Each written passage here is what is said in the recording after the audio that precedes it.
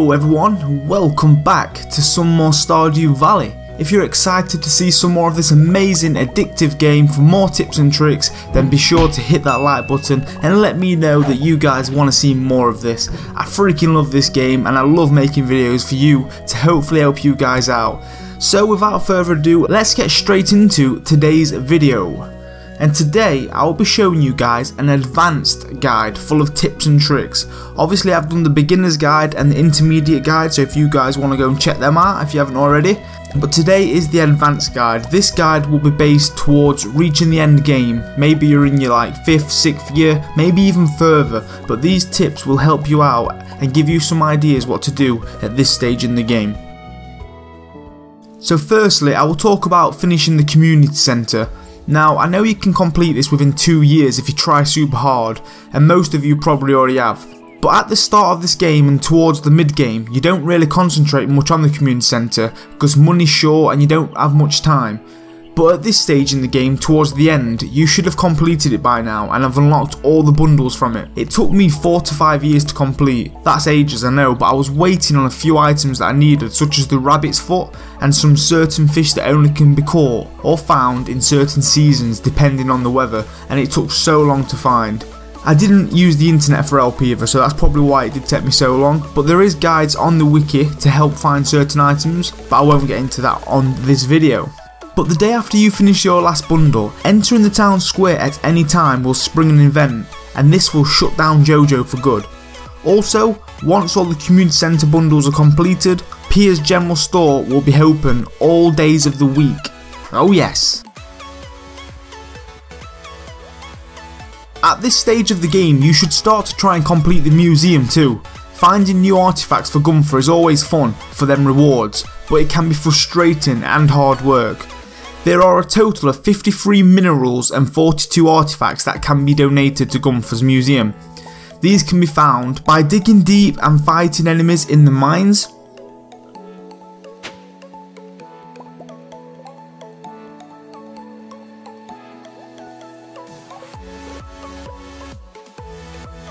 the treasure chests from fishing,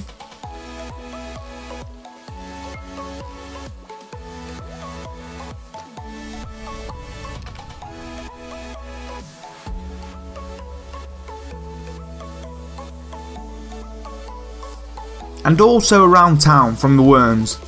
It is random % chances to find all of these, so just get searching.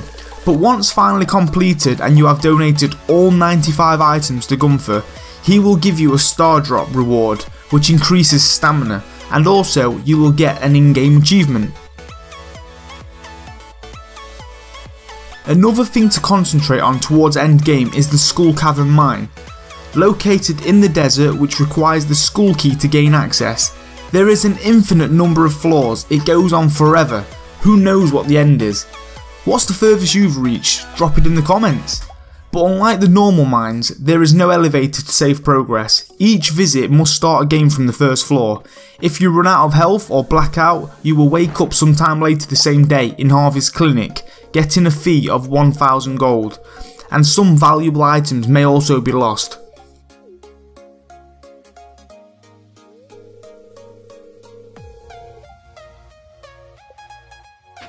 Every 10 floors, the chance to find iridium ore increases significantly. The monsters in the cavern also have a chance to drop ore and iridium bars. It can be a good idea to bring the lava katana or the galaxy sword, as enemies are a lot stronger. Exploring the cavern on a lucky day will increase the odds of finding loot and ladders. Since the frequency of iridium ore increases for every 10 floors, rapid descent is often more efficient for acquiring ore than for exploration. With a full bag of stone and bombs, it's possible to get to floor 300 plus just by crafting stairs. And make sure to take lots of food for energy so you can progress so much, coming out with tons of iridium and valuable items. Now, another simple tip for this stage: you most likely have tons of money lying around and you're one rich ass farmer. It's probably best to buy items and goods needed instead of foraging or gathering for them. Do you need iron ore or coal? Just buy it from Clint. Do you need wood or stone? Just buy it from Robin. It's so easy and simple, can save you a lot of time, but obviously if you have the money, of course. Another tip, don't worry about your animals. They are pointless at this stage of the game. They're a waste of time and energy, and they don't make you much money at all. The produce they give you is great, but they can never die. If you fail to feed them or fail to care for them, your worst case scenario is that they produce nothing, or you may have a drop in the quality of the product. Just let them do their thing, because unattending them won't kill them. As long as you have hay in your silos for your auto feeders, they'll be fine. They don't need your love anymore, they've had it for years.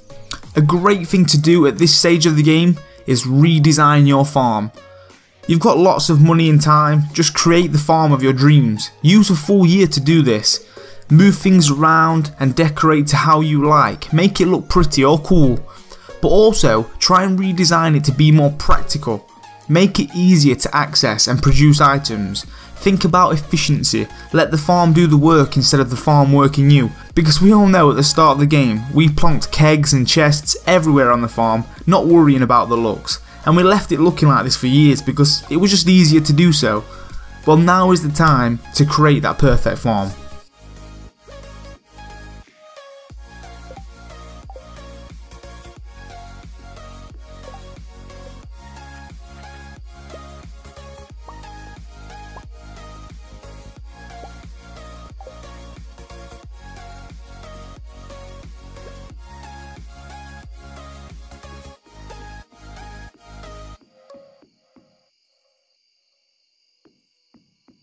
Once you have reached end game, there is 2 new quests available from the wizard.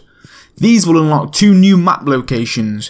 One quest is called Dark Talisman, where the wizard will ask you to retrieve the magic ink from his ex-wife's house. But to gain access, you'll need a Dark Talisman. To get this, you enter the sewer and ask Krobus about the Dark Talisman.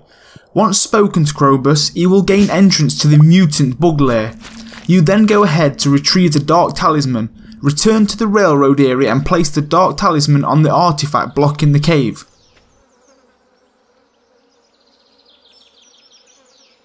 The other quest is called Goblin Problem. There is a goblin blocking the path to the witch's hut. Speak to the witch's henchman in the witch's swamp and give him a void mayonnaise to gain entrance to the witch's hut. Find the magic ink and return it to the wizard. After retrieving the wizard's magic ink, he'll make some unique buildings available for sale. These buildings will be conjured by him, requiring no build time.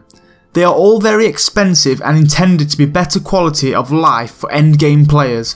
The buildings that will be available for sale are the Earth Obelisk, which warps you to the mountains. This costs 1 million gold, 10 iridium bars and 10 earth crystals, so it's very expensive. And the second one is the Water Obelisk. This warps you to the beach anytime. It requires 1 million gold, 5 iridium bars, 10 clams and 10 corals. Also available is the Junimo Hut, which Junimos will harvest crops around the hut for you. This costs 20,000 gold, 200 stone, 9 star fruit and 100 fibre. And the biggest and most expensive item in the game to purchase is the gold clock.